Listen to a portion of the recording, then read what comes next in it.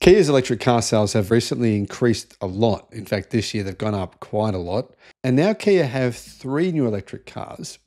They've confirmed for most places around the world, including Australia and I believe the United States.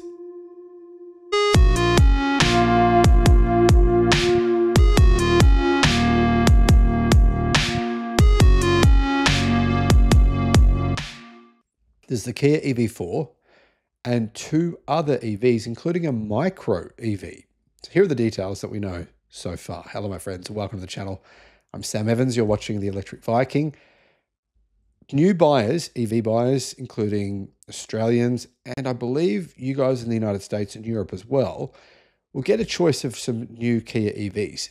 The Kia EV4 hatch, I believe that's just gone on sale in the United States. That's coming to Australia in 2026. There's also the sedan version, which is a very odd looking car, which is a rival to the Tesla Model 3.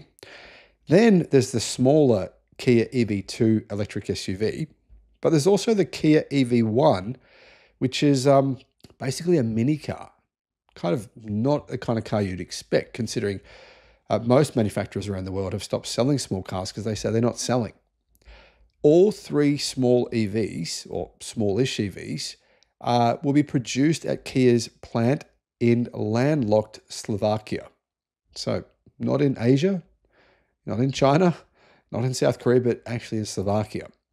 Kia Australia has ruled out taking cars from a Central European plant because of the additional shipping costs of shipping them all the way to Australia. So apparently now, because EVs exported from Europe to Australia no longer pay the 5% tariff that they used to have to pay, that's been scrapped. Now they're actually saying, well, we're going to sell them. Considering they're made in Slovakia, though, I still think that'd be a bit pricey. The willingness to take EVs from Slovakia was confirmed by the brand's CEO, Damien Meredith, as part of the global Kia Plan S strategy, which focuses on EVs as part of a shift to sustainable mobility, or part of a shift to what Kia clearly sees as the future of the automotive industry, which is EVs. We're committed to Plan S, and for us to be fully committed to Plan S, we need to have those models coming through, he said to Car Sales. Nothing's off the table. That includes the Picanto-sized EV1, which is a very small electric SUV. I think it looks actually not bad. Anyhow, it's not likely to come to Australia until 2028. But yeah, Europe, of course, are getting this vehicle, this little EV1. And based on the design, I think it'll be a winner. These kind of small electric SUVs are doing quite well in Europe. However, the addition of the EV4 hatchback is also, I think, a good choice because the sedan looks really strange. I think the hatchback is actually not a bad looking car. The price is probably going to be just under 50,000 Australian dollars. So that's about 30,000 US dollars. So Kia is going to have quite a lot of choices available. EV5, EV4, 2 versions, sedan and hatch, EV2, the EV1, then there's the EV9. That's a lot of choice. Of course, did I just say the EV6? I probably did. But anyway, that's heaps of models. As you can see, Kia is definitely taking electric cars very, very seriously. Oh, well, actually, guys, I missed another car, the EV3. That's a lot of models. That's almost 10. So to give you an idea on pricing, Kia's EVs are not cheap. The EV3, which is a small electric SUV, that's meant to be priced at, well, it's priced at 49,000 Australian dollars. But you can buy a Geely EX5 for 40,000 Australian dollars, quite a bit cheaper. It's a bit bigger, has some better features as well. The Ability Atto 3, that's around 40,000 Australian dollars as well. So yeah, the EV3 is a bit more expensive than some of its rivals, but in some ways it's, you could say it's a little bit more premium, I guess, but I'm not sure if people will actually differentiate between them. The Kia EV4 currently comes with either a 58 kilowatt hour battery in the base model, but the long range version gets a massive battery. It's an 81 kilowatt hour battery, and both of those models get a 150 kilowatt single electric motor that is the same motor as in the EV3.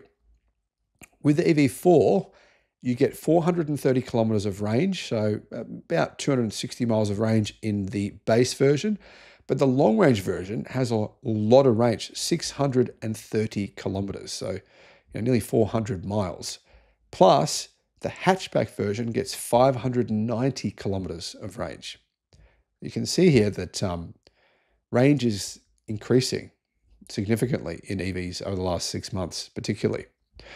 How big is it? The EV4, it's a similar size to a Tesla Model 3. It's slightly longer, but in terms of interior space, it's pretty similar. It's a bit weird looking, I think, but anyway, it's 4,730 millimeters long. So that means it's 10 millimeters longer, 12 millimeters wider than the Model 3, but yeah, very, very similar in size. Now that EV4, that's on sale right now in the United States. I believe it's just gone on sale recently, and it's also on sale in Europe. I don't believe the sedan version is likely to come to Australia. I think they're more likely to bring the hatch version, which would be probably a better seller. But anyway, having basically 600 kilometers of range, it's going to be a popular car, I think, if they can get the price right. But either way, I think within the next 4 years, so by the end of 2029, there's going to be about 9 different Kia electric car models on the market. And Kia is easily outselling Hyundai or Hyundai in EV sales in many locations around the world, which is kind of surprising to see that. I mean, Kia used to be the smaller brother, the neglected brother, many years ago, more than a decade ago. And now Kia is sort of, in some ways, moving ahead of Hyundai, particularly when it comes to electric cars. Guys, let me know what your thoughts are. And thanks for watching. The new Kia EV4, this is a global car. Kind of confusing because there's going to be two different versions of this vehicle. There's going to be one for the United States and a different one for everyone else that will be made, I believe, in China. The other one will be made in the United States. But this is actually quite an interesting electric car. It's a sedan, but not a sedan, sort of a liftback. Some people are saying they hate it. Some people say they love it. It's quite a polarizing looking vehicle. But there is one option, there is one choice to get this in with a 330 miles of EPA range, which seems like it's maybe quite a good option. Hello, my friends. Welcome to the channel. I'm Sam Evans. You're watching the Electric Viking. Great to have you with us. Now, I filmed a video about this before and kind of got a little bit mixed up on myself because I've realized that there's 2 different versions of this car, the global version and the American version. They will be 2 different cars. Now, one thing to point out, it does not use Kia and Hyundai's eGMP platform with 800 volt capability. It's a bit cheaper, more affordable to manufacture because it uses 400 volt. That, of course, means charging speed is a little slower, but we'll get to that in a second. It does use Hyundai Motor Group's electric global modular platform, which is under the EV9 and the Ioniq 5, but those use 800 volt and this does not.